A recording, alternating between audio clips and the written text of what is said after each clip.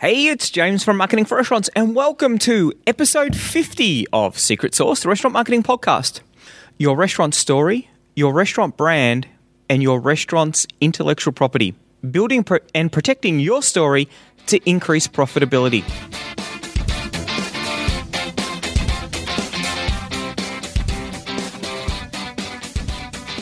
Some restaurants are quiet, lose money, and the owner works 70 hours a week.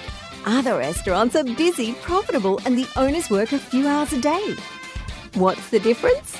They have a secret sauce. Join James from Marketing for Restaurants as he helps you come up with your recipe for restaurant success. Your secret sauce.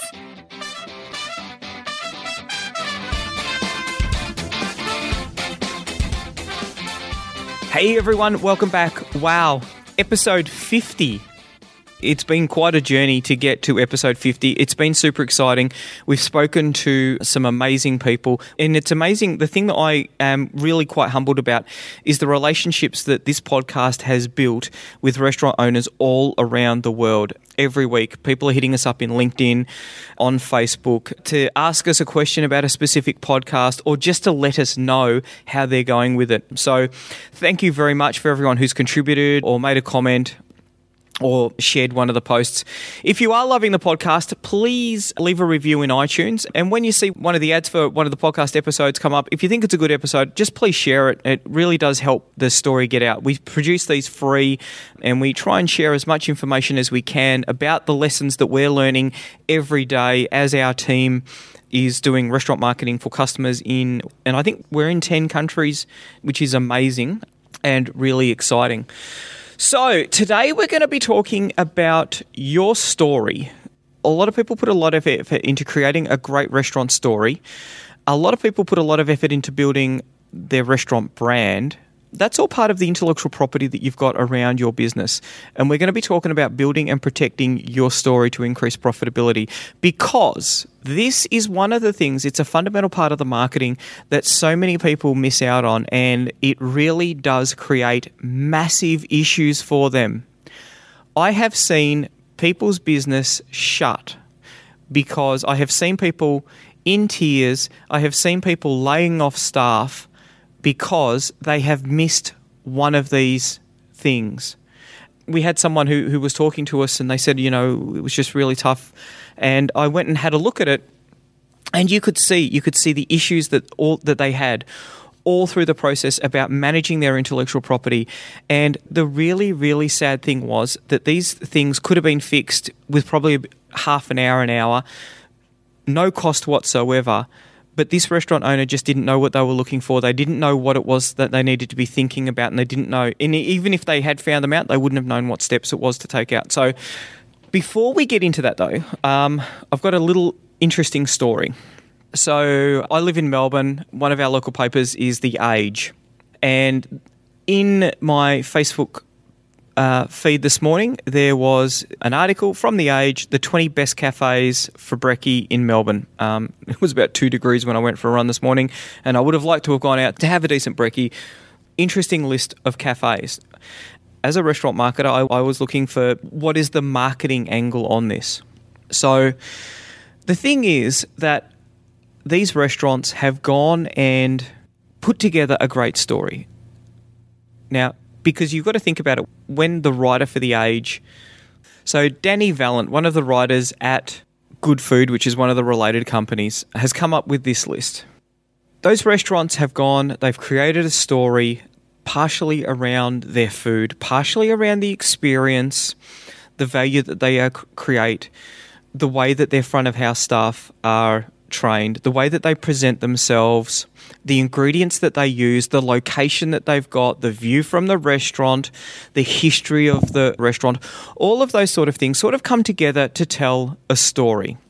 And a lot of restaurants have got great stories. They're not very good at telling it. These restaurants are probably pretty good at telling their story because of the fact that they've been viewed as being good enough to be listed in a list of the 20 best cafes in Melbourne. Now, hopefully those cafes had a really busy morning today as people woke up just as I did, saw that article and thought, you know what, let's go out for brekkie, let's try this cafe, it's pretty close by.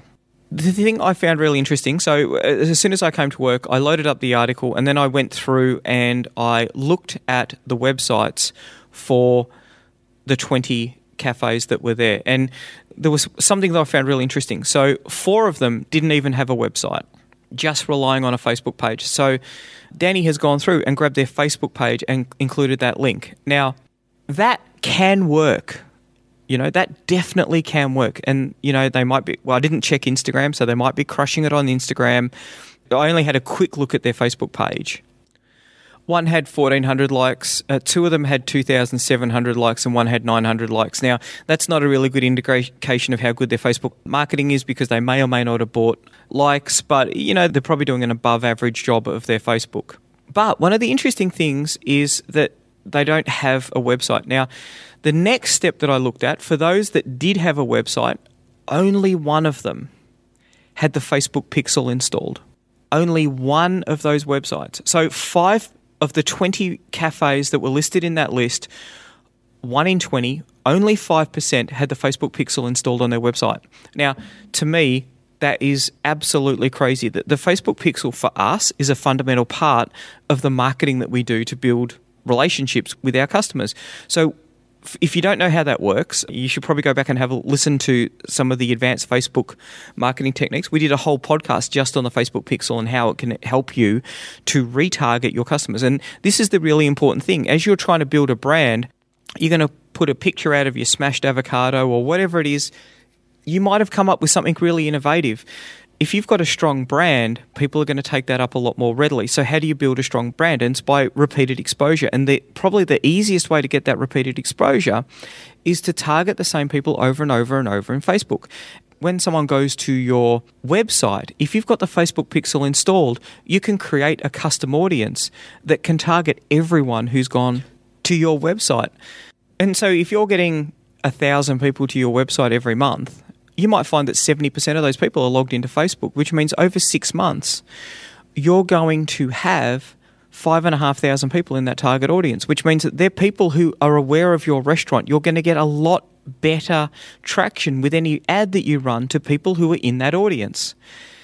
It's a really simple and definitely well-proven way of running highly effective Facebook campaigns. And I think that this is something that everyone needs to be thinking about.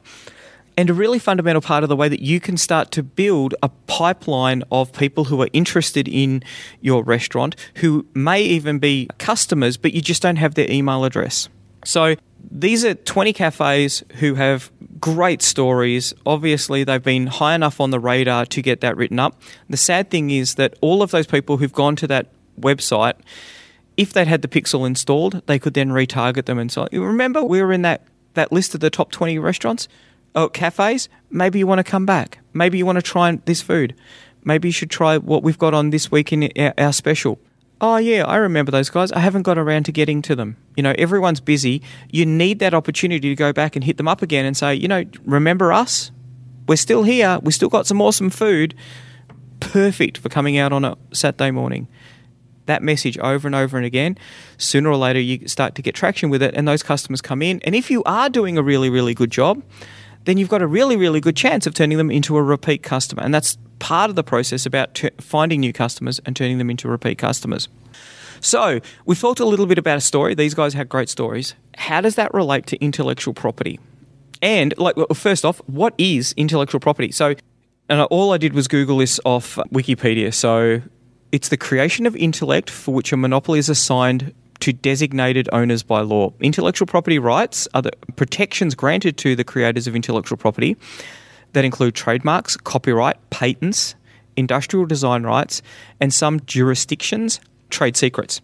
Artistic works including music and literature, as well as discoveries, invention, words, phrases, symbols, and designs can all be protected as intellectual property. Okay. The other thing that I'd like to talk about is an intangible asset. So that's an asset which lacks a physical substance. Unlike physical assets, so your ovens, that is a physical asset. And if you own it, that would be a part of the business that would appear on the balance sheet. An intangible is something that you can't touch. And it's usually very hard to evaluate. It includes patents, copyrights, franchises, goodwill, trademarks, and trade names. The general interpretation also includes software and other intangible computer-based assets. Contrary to other assets, though, generally they not necessarily suffer from typical market failures of non-rivalry and non-excludability. Now, some of these intangible assets you are going to buy when you buy a restaurant. Just think about that.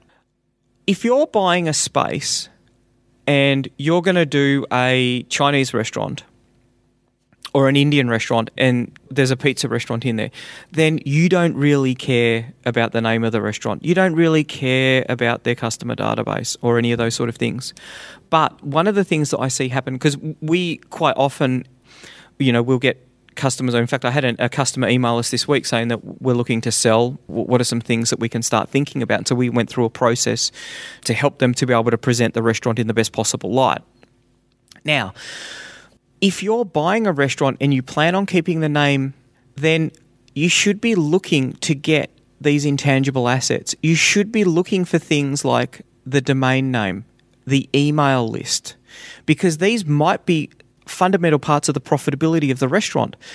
If you're buying a restaurant and they've been sending out emails to an email list of 10,000 people on a monthly basis and they get let's say an 8% response rate, that's 800 people who are coming in. And you know how the figures go by now, 3.5 people for each booking. That's 2,400 people booking. And, so that's probably $100,000 in monthly revenue from that one email. Rough figures. Now, that business is built on, $1.2 million of that annual revenue is built on that email list. And it is so easy for the owner to omit that from the fact that they've got this massive email list. He might be going to build a restaurant in another location. He might be planning on selling a very successful restaurant, but then he's planning on keeping the email list, emailing every one of those customers and saying, hey, I've moved to a new restaurant and, this is the new menu.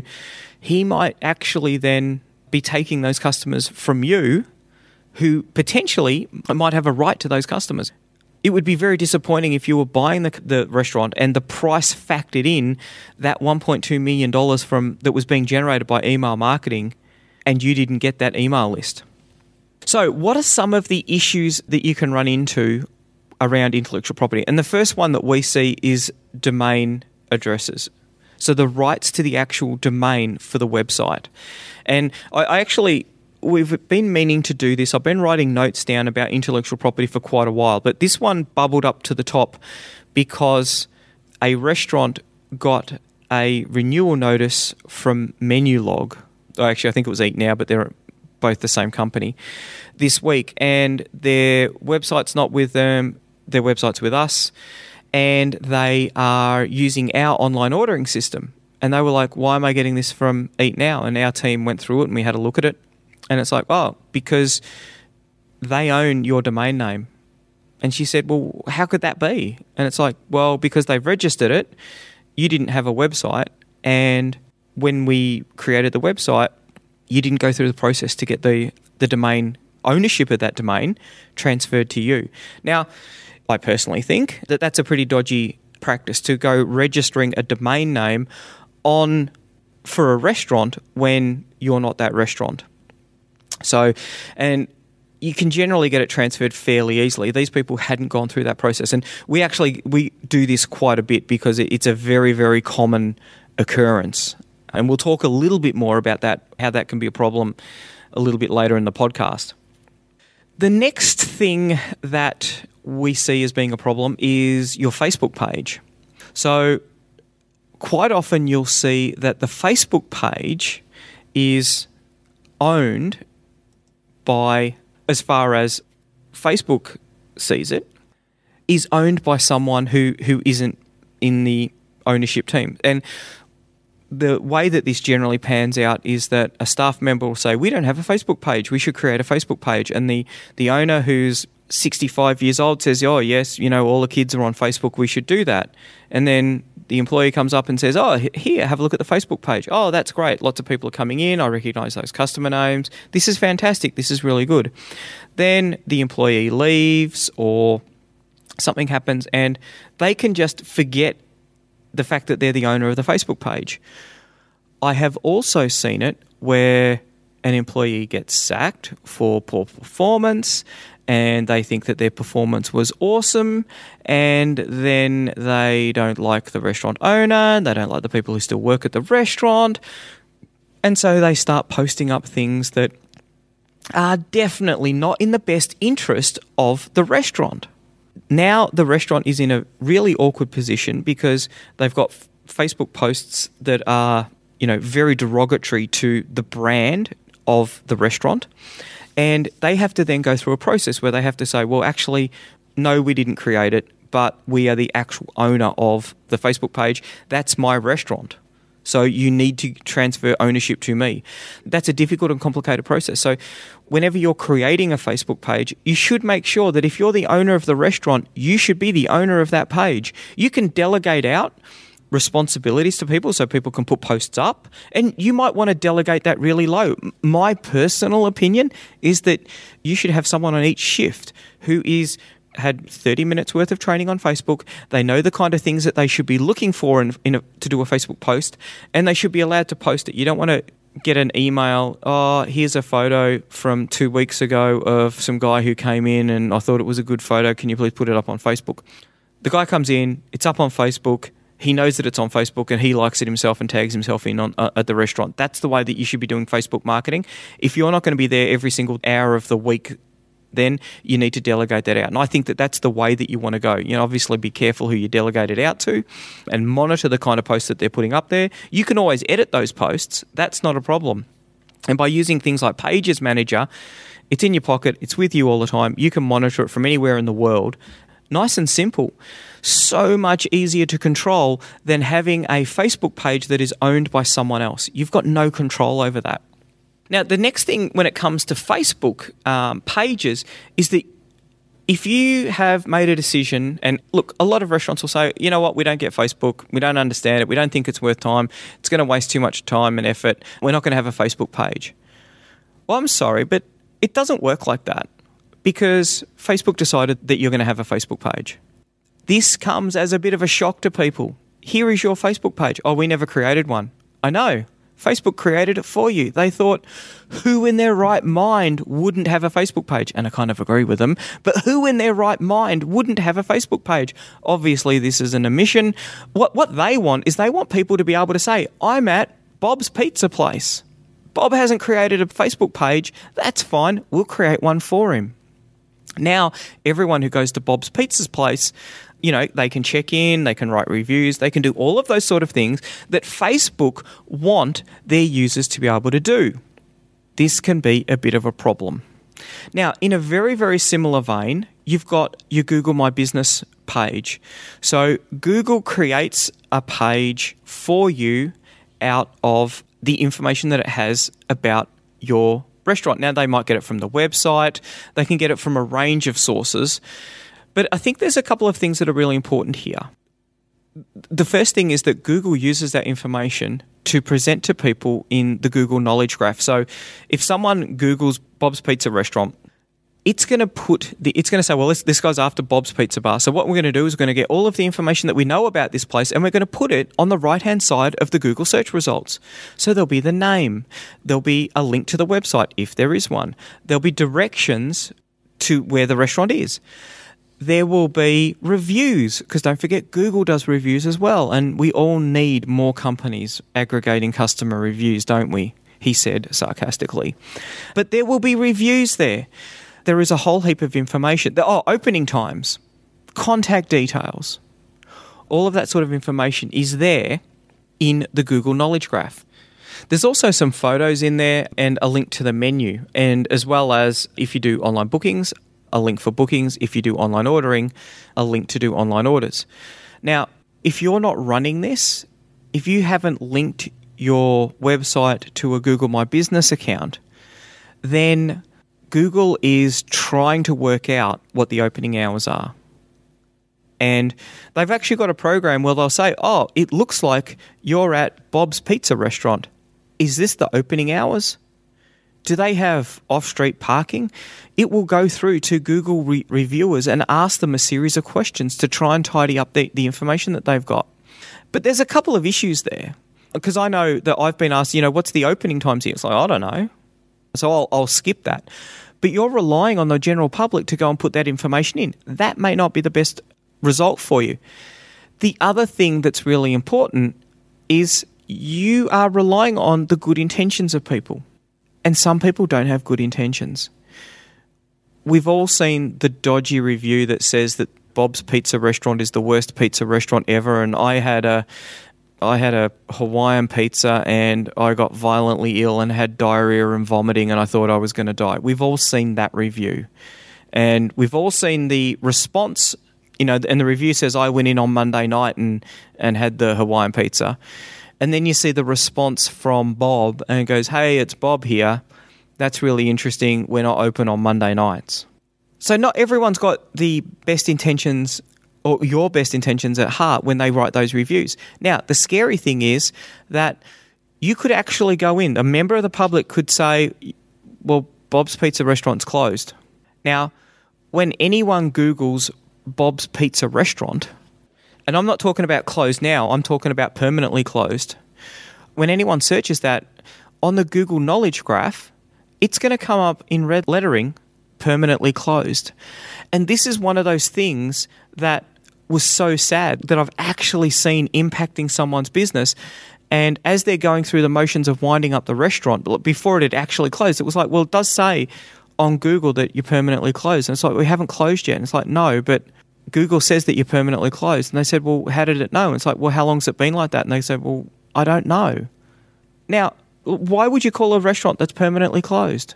Unless you've driven past and, well, hang on a sec, I saw that they were open today.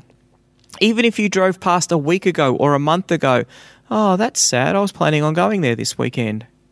I think most people are pretty unlikely to pick up the phone and say, Google's saying that you're closed. Are you really closed? No, you're just closed. Closed. Now, and this is because they hadn't taken control of the Google My Business. They hadn't linked the information that was going up on that Google Knowledge Graph with the information that was actually about their restaurant. And this is why it's such a fundamentally important thing to make sure that you're controlling all of these little bits of pieces that interact with your intellectual property, because it can have a massive impact on your business. The very same thing happens with Facebook as well. You can claim this restaurant. Is this your business? You can claim it. Yes, it's my business. And it's closed. Sorry about that, everyone. And it may not be closed. It might be one of your competitors who wants to close it. So that's one thing that you really need to be thinking about, making sure that you've got control of your Facebook page, making sure that you've got your Google My Business page all set up. Now, one of the most important things that you can do to check the intellectual property of your business is to Google it. Now, what I like to do is, I was talking to a customer yesterday and he said, it's interesting because one of the businesses we just bought, when I first looked at it, it was on the second page, and I've looked at it now and it's on the first page, so it's slowly moving up. Well, is it slowly moving up? Because the thing was, I Googled it, I put probably the exact same Google or search term into Google, which was just the name of the business, and that, for me, they were on page 2. Google keeps a history of the things that you're looking for. And if you've looked for it and clicked through on previous occasions on multiple times, it's probably thinking, you know what, he's looked for Bob's Pizza Restaurant 5 times. On the previous 4 times he's clicked through to Bob's Pizza Restaurant. You know what he's after? I reckon it's Bob's Pizza Restaurant. It will show it to you higher than it really is.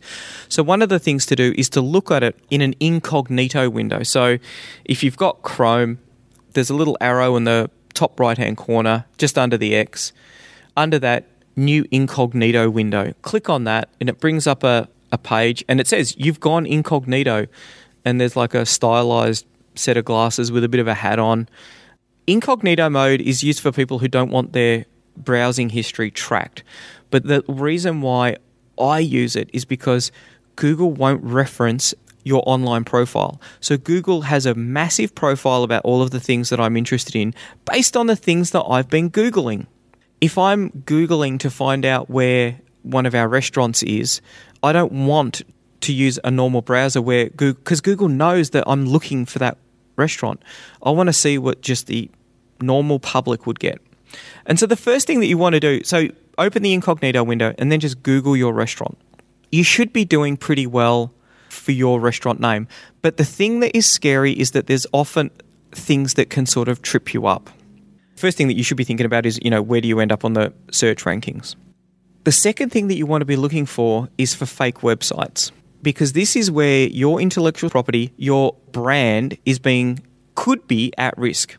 So one of the things that we see all the time when we Google for a restaurant that's come to us for help around either finding new customers or turning them into repeat customers is that, and the typical example will be, let's stick with Bob's Pizza Restaurant, and Bob's URL, his website is at bobspizza.com. Okay, so that's what you're kind of expecting to see. Let's just say it's in San Francisco.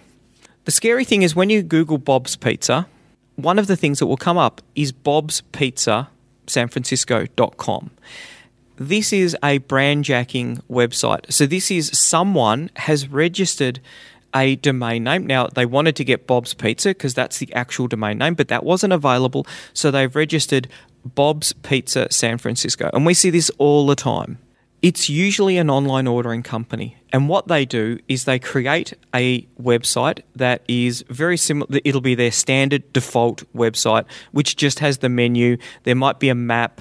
There might be a couple of reviews on there, but it's literally a glorified menu page. That's it. And because of the fact that a lot of people don't do a very good job with SEO, their website probably comes up higher than your website does, particularly. And so we see Menulog doing a lot of this in Australia. Menulog will have a link from their website. Now, Menulog is used by millions of people, so it's a very highly trafficked website. Any link out of that is relatively well regarded by Google.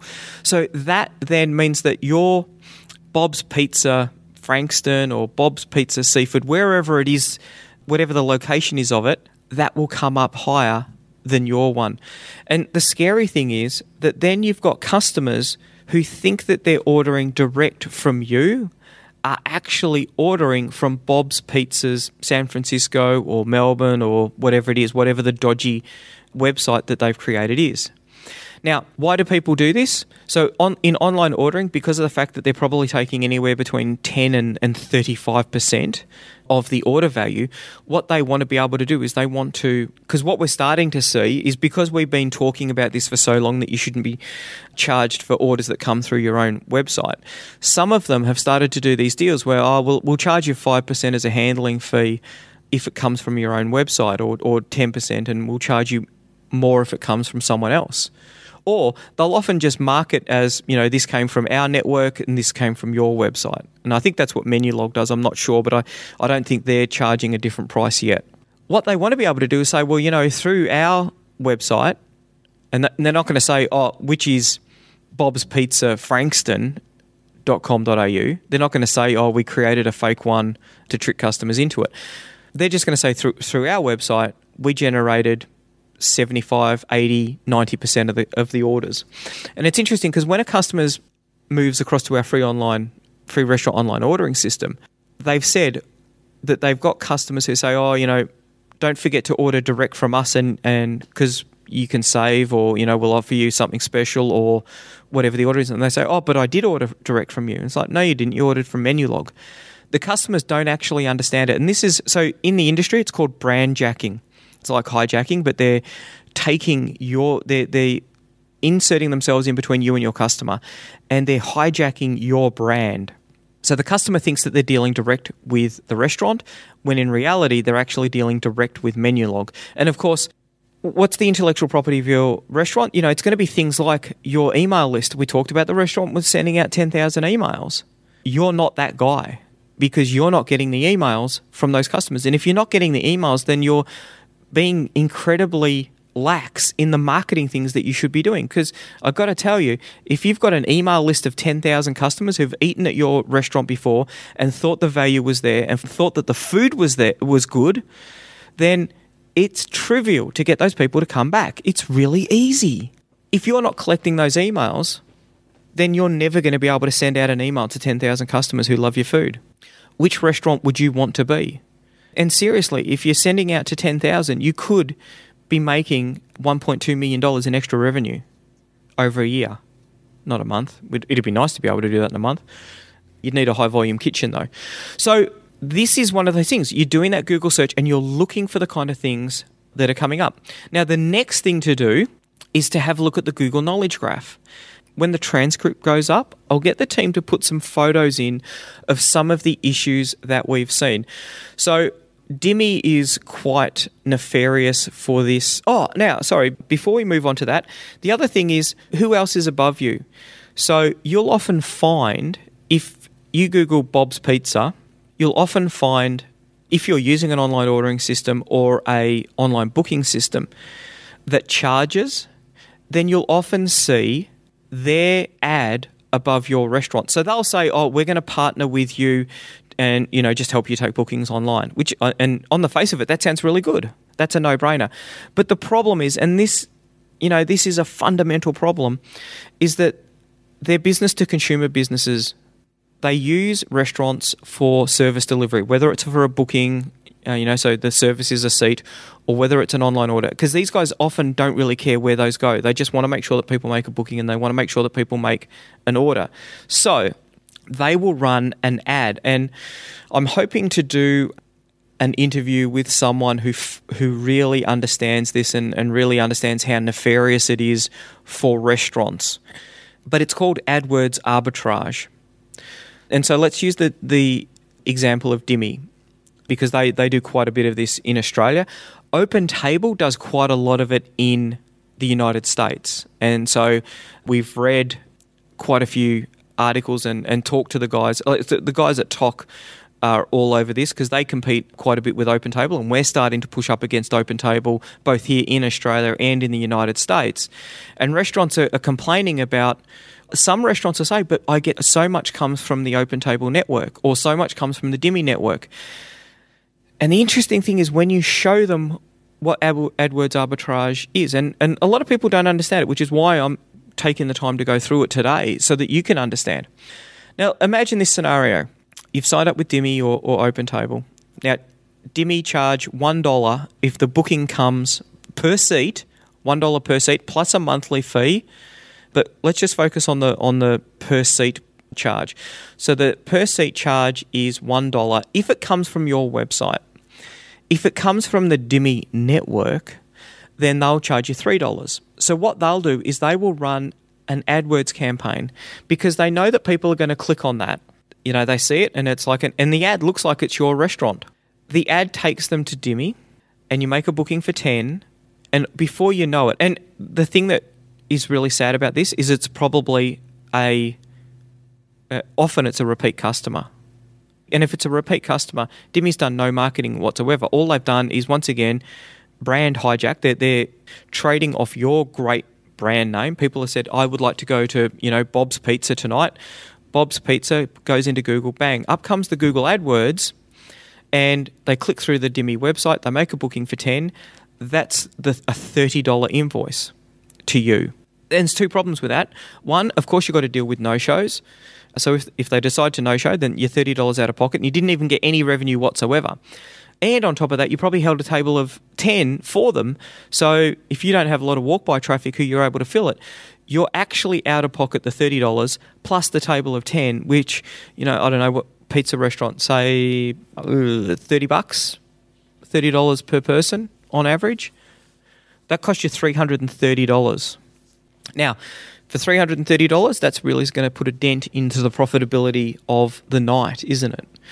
At the end of the month, you get the invoice from Dimmy, and Dimmy says, look at the Dimmy network. We generated this booking of 10 for you. Aren't we fantastic? And they've done that because what they could have done is they could have gotten a $10 fee if the booking had come from your website. But what they're trying to do is they might have paid Google $5, anywhere between $2 and $5 for that click. Now, not everyone makes a booking, but if half of the people who click through that make a booking, then they are able to, rather than getting a booking of and making $10, they're making $30. That $20 difference funds the AdWords campaign. And they get to build this dominant narrative about, look how good our marketing is. And the restaurants say, wow, this is amazing. the marketing is really fundamental to what it is that we do. And some restaurant owners get really upset about this when you explain it to them because they think, they've been doing this for 2 or 3 years. They've been sharing their customer email details with Dimmy. OpenTable, I don't think, share the emails. The online ordering guys, they definitely don't share the emails. So this creates a massive problem. You're bleeding out customer contact details to another company that's going to email out on behalf of other restaurants to your customers, and you're paying for it. So you want to look and see if there are AdWords up there. And one of the things that you can do, and look, if Dimmy wasn't and OpenTable weren't doing this, I would say, be in their network. Let them do some marketing on behalf of your restaurant. But the problem is that they do this AdWords arbitrage. So in general, you need to be out of their network entirely because then they're not going to run that AdWords campaign, which I think is sad because if they bring you a new customer, then that's exciting. And I think you should be quite happy to pay for that.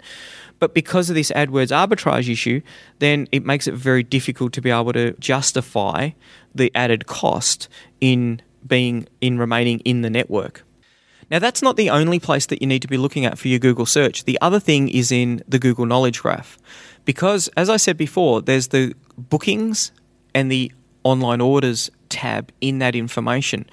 And one of the things that we've seen, and so we were working with a couple of restaurants recently where this had happened. You would Google the restaurant and there would be under the bookings thing, it would say Dimmy, and you would click through there and they weren't even in Dimmy's booking system. And so Dimmy had a little page on their website that said, oh, you've tried to book at Bob's Pizza. Bob doesn't take bookings through Dimmy. Try these other 4 restaurants that we think would be a good substitute for that. Now, we wrote a blog article about this recently, and I'll include a link to it. So Dimmy had a page for Bray, which is one of Australia's best restaurants. So Dan Hunter's the chef out there, does an amazing job, world-famous restaurant. And the thing that was really interesting about this is on the Dimmy page it says, looking to book Bray. Bray doesn't take online bookings with Dimmy. To book online, check out these great alternatives. Now, I'm not sure what sort of algorithm that they're using behind there, but there was a link. The number one restaurant that they thought was an alternative to Bray was Switch Lifestyle Fountain Gate. Now, don't want to say anything nasty about the guys at Switch because I'm sure that this wasn't a part of their thing, but that ain't no Bray. Okay, so there's only one Bray. And as I said, if it was said, Bray's not taking bookings, have you thought about Attica? Have you thought about Restaurant Lume? They would have been 2 eminently defendable alternatives. But this is just a family restaurant, Switch Lifestyle in Fountain Gate. And on top of that, it's about 300 kilometres from Bray. It's nowhere near it. So you need to be thinking about that. So what they're trying to do is literally the old bait and switch.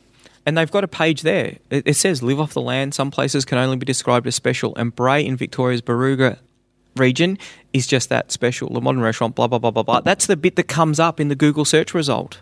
Really quite scary. So, and that page has been put there so that they can then use the, insert that into the Google Knowledge Graph to be able to get those bookings. Now, I don't think, for the guys at Bray, I don't think that made any difference because if you're searching to book at Bray, you're going to book at Bray and you're not going to be dissuaded. You want to book at Bray and you're certainly not going to be booking at any other places. There's a pub in Aireys Inlet. There's a place in Ballarat. None of those, there's only one Bray. So for them, it's okay. But for you, if you're running a local restaurant and you see 4 of your competitors up there, that can be really, really quite nasty. So same with Menulog, Just Eat, Grubhub, all of those guys. You want to make sure that none of those guys, that you've got your online ordering system in there and that link in the Google Knowledge Graph is pointing towards your booking system, not somebody else's, because they're just getting a free hit. They're not doing any marketing. All they've done is inserted the information in there. And I think that it's really important that you sort of understand that and that you keep on the lookout for it. And this is why I think Googling yourself is so important. Now, with your online booking system, one of the things that I think, or online ordering system, one of the really, really powerful pieces of advice that we give restaurants is to make a booking at your own restaurant. Yes, if it's free, then you're not going to receive a fee. If it's a monthly fee, you're not going to receive a fee. If it's per seat, then you are going to receive a fee. But I think it's really important that you do that. The best practice is to sign up for a Gmail account and that no one's ever used before, record the username and password, make the booking or the online order, and then in a month's time go back and just check your emails. Because the thing is that a lot of restaurants are horrified when they find the kind of information that is sent to those email addresses. So offers to other restaurants, discounts to other restaurants. How can you build a loyal customer base? And I've spoken about this numerous occasions.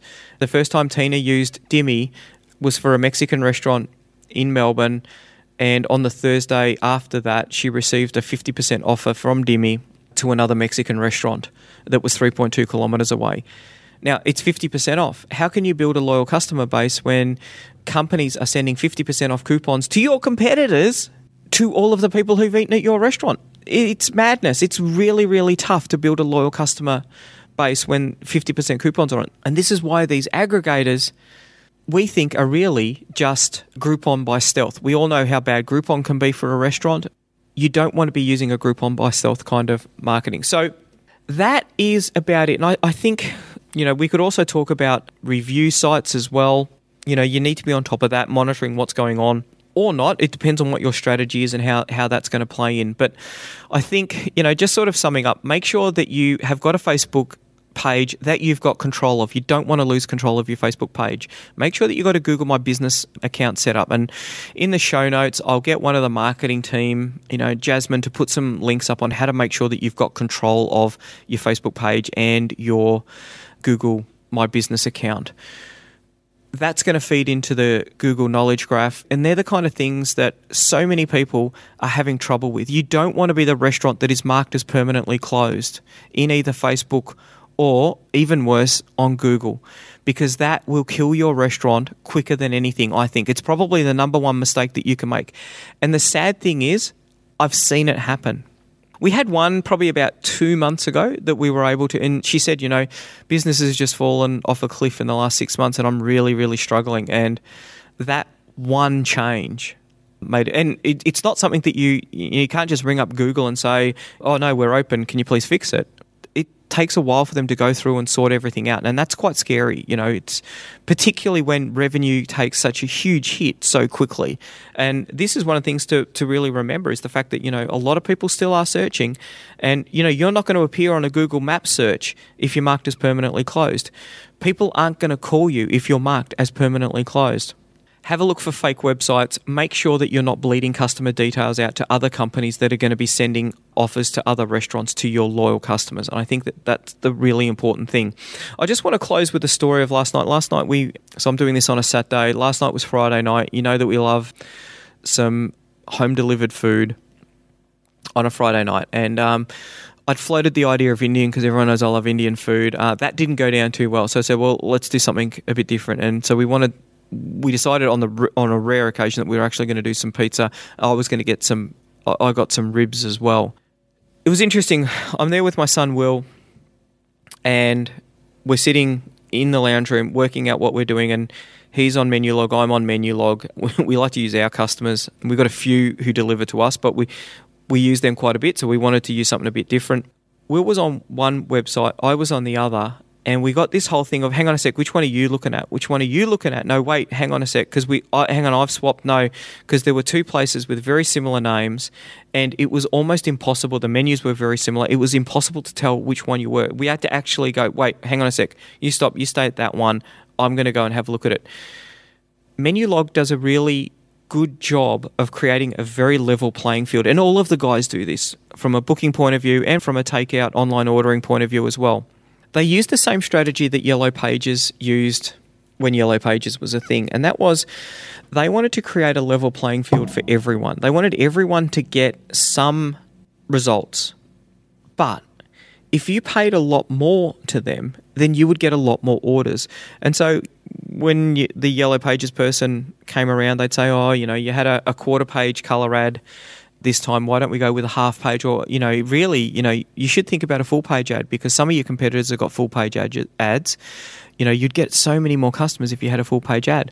They wanted to split up all of the customers based on the share of the revenue that they got. So they wanted to create if you had the Yellow Pages person doing your ad, they wanted to make sure that it was very bland. So it was literally just the color and the size of the ad that stood out. They didn't want to come up with a really amazing heading or a super catchy image, because that would have got you more customers than you were really entitled to. They just wanted you to have a full page ad that was full color and pick up most of the business in that. Menulog and the other guys do the same sort of thing. If you're willing to pay them a higher percentage of commission, if you're willing to run a paid ad on their platform, then they're willing to send so much more traffic towards you. If you're not, then it's a very bland experience for everyone. It was almost impossible to differentiate between the two. And the sad thing is, and once again, I've learnt my lesson. The ribs that came, I got a ribs and chicken wing pack. The chicken wings were undercooked and the ribs were overcooked. I ate 2 of the ribs. I think there was 10 of them in the pack. The rest I gave to the dog because it was literally garbage. I was like, nah, I'm not going to be eating there again. A combination of a couple of things. We've spoken to quite a few of the local restaurants, and when you're paying $1,000 a month to Menulog, that obviously puts a lot of pressure on the business to be able to produce great food. The other component of it is that there's nothing on Menulog that helps a restaurant differentiate itself. You don't get the story. What we should have been looking for, and I've learnt my lesson. We're definitely having Indian next week. From the restaurant that I know, and I know a bit about the chef, and I know that they cook a great vindaloo.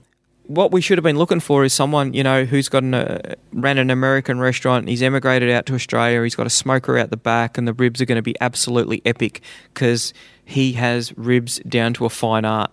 Not just some pizza place that's decided to do ribs as a bit of product expansion, don't really know how to do it, got no quality control, and probably don't even care.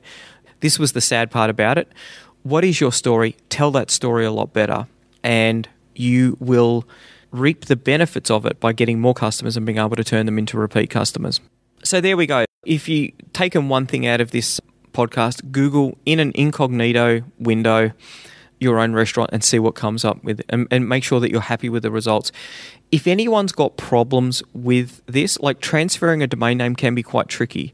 So just hit us up, morecustomers@marketingforrestaurants.com. Hit me up on LinkedIn, Facebook. We do this stuff all the time.